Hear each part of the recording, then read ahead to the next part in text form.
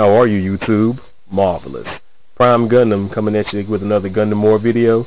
I know I promised that the next video I would do would be Let's Play about cards, but I really don't feel like going through all my extras and commons to take out character cards and, write up examples. So instead, I decided to show you that I'm still in Gundam War. I decided to do a deck profile on my Blue Federation deck.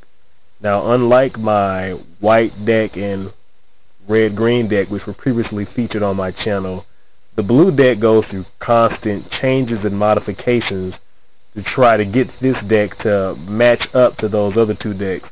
And that's not to say that those other two decks completely outclass and destroy this deck. It's just that sometimes in the middle of a game it has problems keeping pace with the big units of the white deck and the constant countering of the red-green deck. But it's still a fun deck that I like to play, because it features my favorite fractions from the Gundam Meta series. So let's get started looking at it. First off, it has 13 blue generators you see here before you.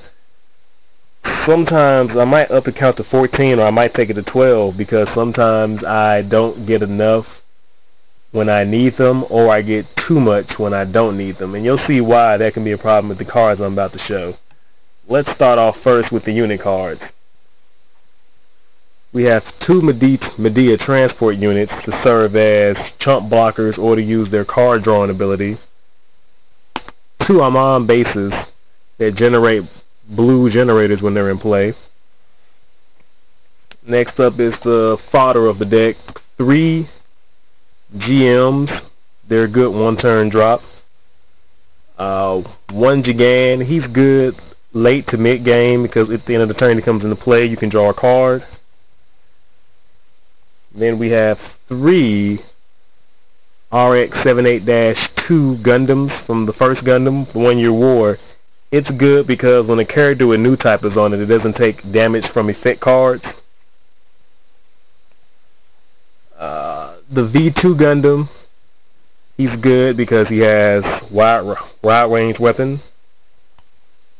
The Zeta Gundam for its transformation ability.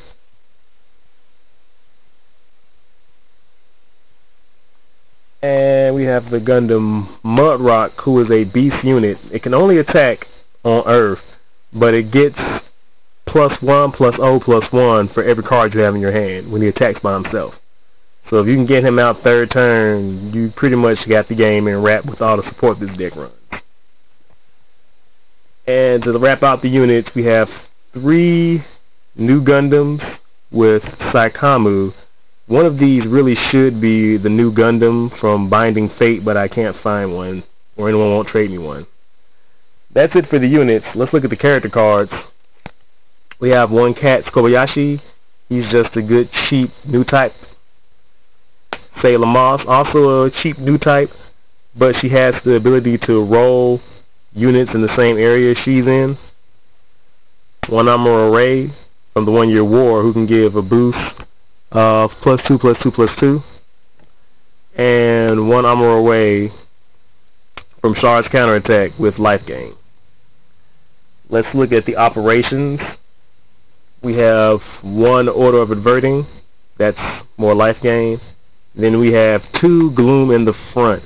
This allows units in roll status to defend. That's it for the operations and units. Let's look at the commands. First up, 3 Provisional Armistice. This protects your nation power from damage for a turn. Restoration of the Production Factory. It's another life gain card. The Night Before the Final Battle. It's another life gain card. 2 Political Privilege. Draw 2, discard 1.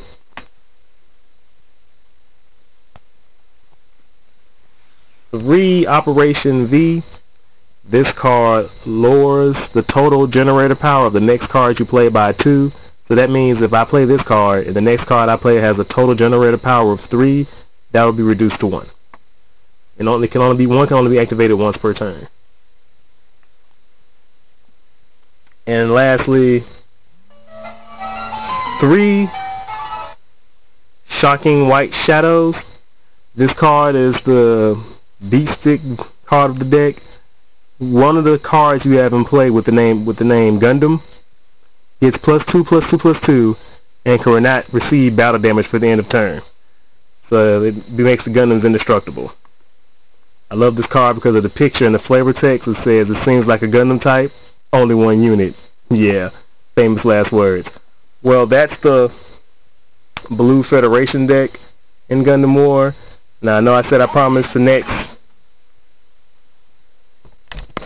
Gundam War video I would do would be about the character cards. But like I said, I don't have the time to go through all my extras and commons to dig out my character cards. But that is coming sooner or later, hopefully. So keep a lookout for more Gundam War videos. I am still going to be posting and uploading these. And have a great day. This is Prime Gundam.